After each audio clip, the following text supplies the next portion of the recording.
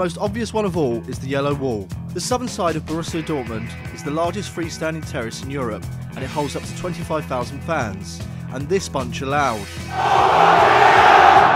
making the Westfalenstadion one of the most intimidating stadiums for away teams. With cheap tickets, beer and bratwurst, this has got to be one of the most impressive and cost-effective away trips. The Blood Brothers. If you've got the pennies, try to get to Germany for the Blood Brothers derby, St. Pauli versus Union Berlin, a game featuring two of Deutschland's coolest clubs. Back when Union were fighting bankruptcy, both Union and St. Pauli fans got together and helped save the club in the most ingenious way. In Germany, you are compensated for giving blood, and the fan base from both clubs use this as a way of making money for the struggling side. All this makes this derby a whole lot of fun. The Eternal Derby.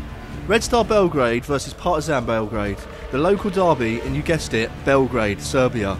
This is one of the most fierce rivalries out there, so pack an extra pair of pants. The Sarajevo Derby. Sarajevo is one of my favourite cities. It's steeped in history with reminders of the war everywhere. Here you'll find one of the most heated games in Europe, Zvezda versus FK Sarajevo, Bosnia's biggest and most popular teams. Expect a singing and pyro-induced ruckus. El Clasico. It is now even more important to get to an El Clasico than ever before. With 5 of the best attacking players in the world, it's hard to imagine a better game of football. Cover that with an electric atmosphere, it turns into Europe's biggest club game.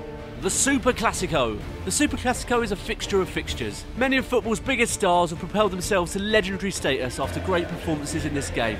The shows that the fan groups put on during this match is unparalleled. If you're based or travelling in South America, make sure you catch this game. The Champions League. The Champions League 2015-16 reignites in mid-Feb with some absolute ronker-stonkers being played out. Chelsea returns to Paris, Arsenal test their wits against the mighty Barcelona, and Juve play Bavarian behemoths Bayern. Who knows who'll win this tournament, however you can bet it's going to be great watching. Euro 2016. You cannot beat a summer of football, and thankfully 2016 will feature the Euros in France. The group stages have already pitched up some corkers.